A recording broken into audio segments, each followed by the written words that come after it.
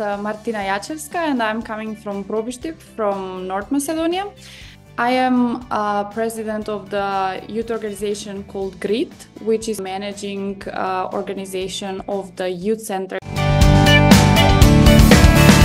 The youth center is a safe space for young people to come, to participate in activities, to hang out, to get to know other people, to network with young people, but also with maybe professionals, with people that can offer them opportunities for personal development or for social development.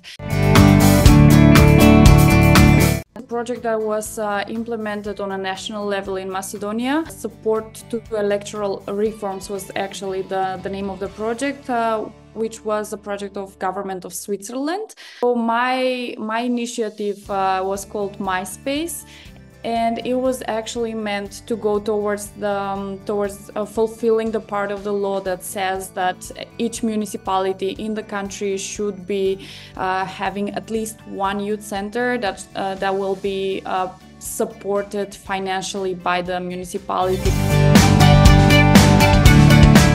This initiative lasted for maybe a little bit over 6 months, and we had a couple of workshops about activism and artivism, then a promo campaign, and then artistic installations that were actually promoting the need of the youth center. The result was opening of the youth center last January. On a national level, I guess that we still have a lot of challenges regarding explaining why is it needed, how it contributes to the young people, when can we see the result. Not a lot of municipalities on a national level have the youth centers, but I think that we're slowly getting there. For now, our youth center is the first one that it's in the east part of the country. We have asked the young people from our town what they actually need and which topics would be most interesting for them.